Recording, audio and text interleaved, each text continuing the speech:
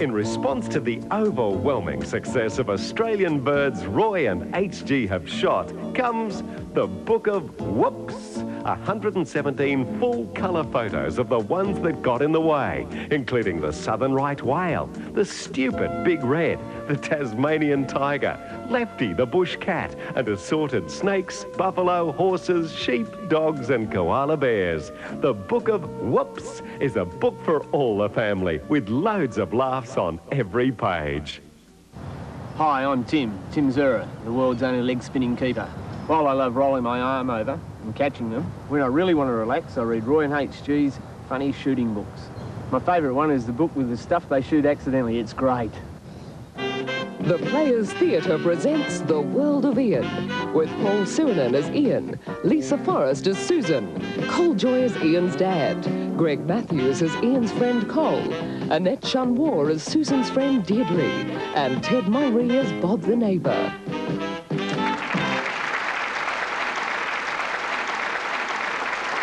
No. Come on in, Bob. Hi, everyone. It's such a great day and we've got so many plans. You tell them, love.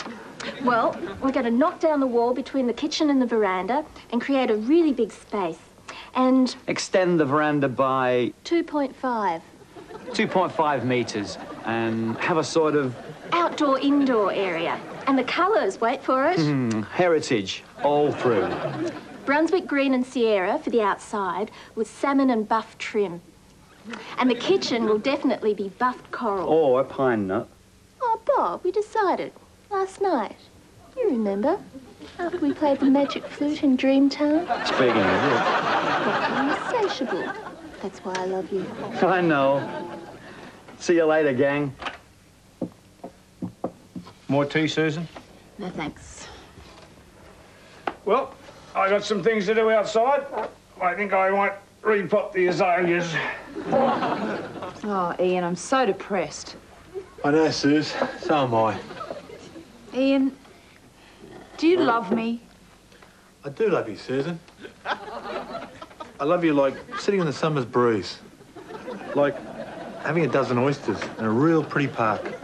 Like, I do love you. Will you marry me? Oh, Ian, yes.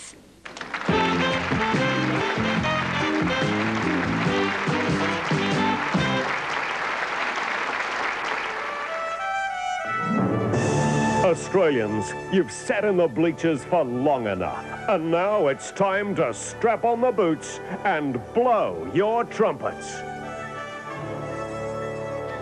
Hello, everyone. Welcome to another trumpet. I am a train buff.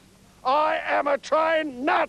I love it here. Zig Zag Railway, near Lithgow, New South Wales. Trumpet-wise, the whole bloody band is here. The whole bloody band is here on the toot, real loud. Roy, what's the Zig Zag Railway story? Zig Zag Railway story. Well, the pioneers, when they brought their first locomotive through here in about 1860, they had a problem, i.e. impasse. What do? Just run the bloody thing over the hill? Or do we try to work out, devise another way of getting it down the hill? What they did, they devised the Zig Zag Railway. And those two letters, Z and Z in the Zig and Zag, demonstrate precisely what went on. Train comes along, you take it a little bit further out, and then, boom, you change the line, down it comes. You change it again, boom, down it goes. And you can see the viaducts. If we took this route that we're on here, this level we're on here, on the top of the mountain, right around, then you back down, you date first, down over those viaducts, then you front first there into what is Lithgow, which is the gateway, as I mentioned, to the Central West. This is the Zig Zag Railway, constructed 1860, lasted right through till about the turn of the century when people lost interest and it became too bloody boring. The pioneers of rail, they knew what they were doing, and you can tell here at the Zag. I call it the Zag. Yeah, the only bloody thing they didn't invent was the tunnel. That came later. Yeah, that's what blew this away, That's what blew it, made this hole. No, obsolete. But still, the band's still here, and we're still playing. Coming up next on ABC TV is Clive Hale and his bed flute in a bucket of flounder.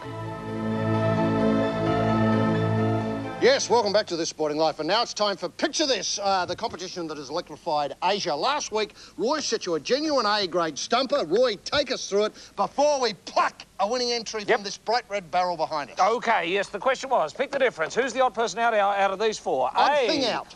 Louis XV chair. B, Keith Miller. C, Art Nouveau table. D, leather recliner.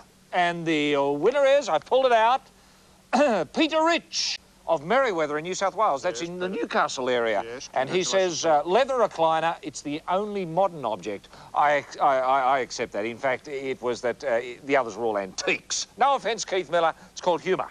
And this week we move on for a bundle of fabulous prizes. I think tonight we break the $1 billion mark. Kevin Jacobson's left behind a fabulous Chorus Line hat.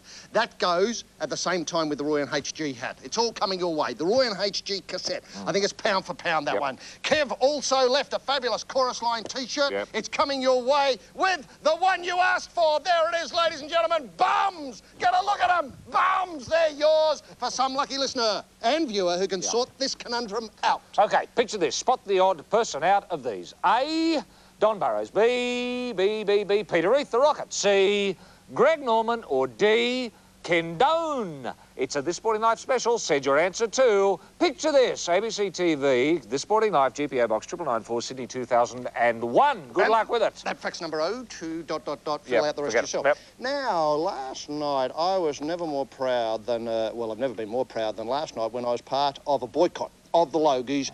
There were 3 of us. There was Roy, myself and baby John Burgess, and we boycotted the Logies for one simple reason, that there is not a category of Logie for game show hosts. Congratulations, baby John. Right on, man. That was a highlight of the Logies for mine. But, Roy, you've plucked one from the tape for us. Yes. Take us through it. Well, there was 2 highlights. The David Dixon, you know, stiff-leg bum dancing. This is the other. Look at Stan here. Whoa! Oh, you can see why with real life, Stan's only ever allowed to be fixed in one spot. You don't give him any objects to muck around with because he buckers them up. Butterfingers, but a delightful bloke and a tremendous winner.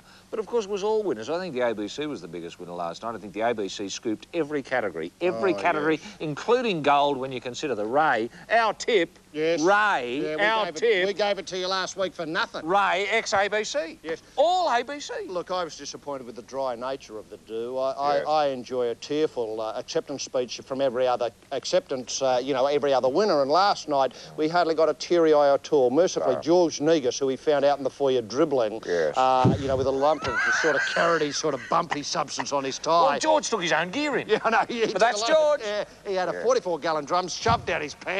He had a hose coming out of the top. There was a funny Groucho Marx-style glasses gear up here, and the hose, a bit of green Nilex sort of gear, was shoved straight into the mouth. Why can't there be an award for weatherman?